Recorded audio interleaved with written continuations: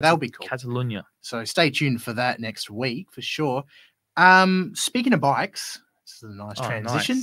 Nice. Last weekend, if you guys are in South Australia, you would know what this is, the Pedal Prix series. Yep. Now, I had the opportunity to actually commentate there. And the privilege. And the privilege, of course. Privileged and opportunity to commentate at the Shell V-Power Motorsport Park at the Bend for the 6 hour, which was round 2 of the UniSA Australian HPV Super Series.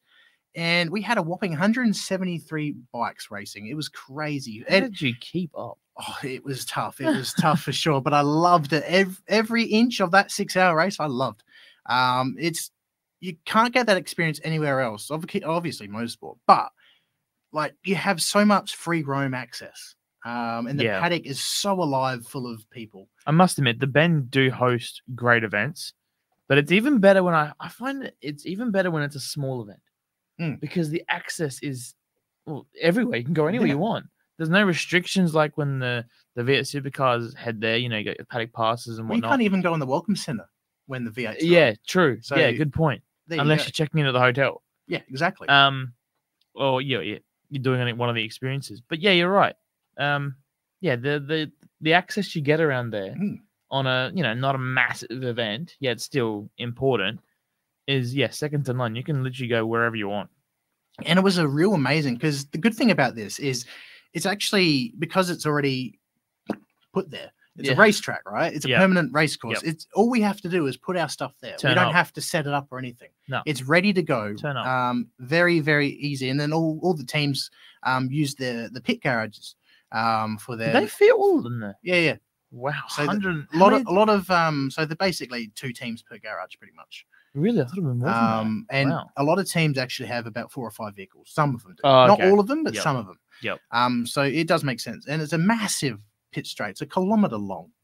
Yeah, it's a big so straight. it's actually one of the largest and longest in Australia. Yep.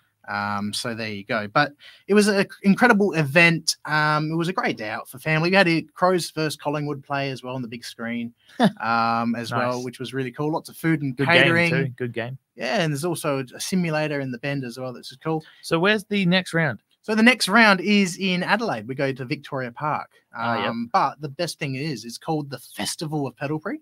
Right. Where 3 days of racing. So this race, for example, that we just did has all the categories. So we've got a total of 7 categories. All of them were together.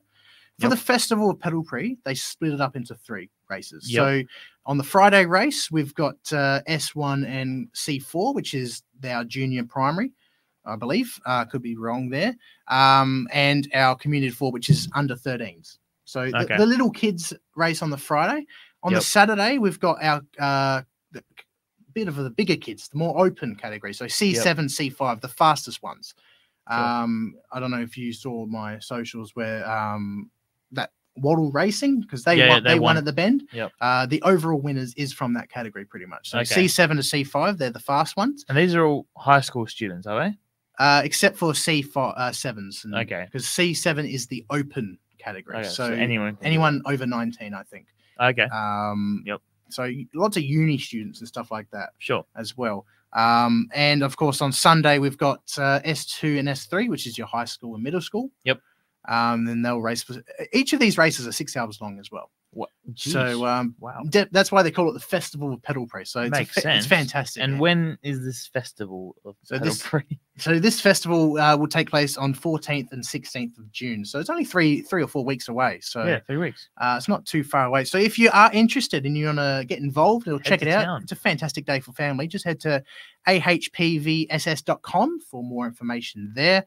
And just quick breeze over the results from the weekend. So in the top 5 of the C7 category, we've got Gonya with Wattle Racing. And then Trump Trikes in second place, and Evo, Team UniSA. Now, unfortunately, they actually had a rider down due to COVID the night before. But so they did really well considering. And then we've got Matrix Pro, G-Trikes, and Aurora Racing in 5th. Now, Aurora actually had a prang, a massive crash there, but they actually got back out. So, and they had some extensive damage. So considering that, they did rather well to finish in the 5 there. In terms of C6, we've got Trump Development Team taking the win for that one. C5, Vispa, Wimera HPV Racing Club. And then C4, Pembroke, SA Great. In S3, we've got Centurion, Pembroke as well. And S2, you guessed it, Pembroke, winning with their Phoenix machine. And in S1 is Highgate Hot Rod from Highgate School.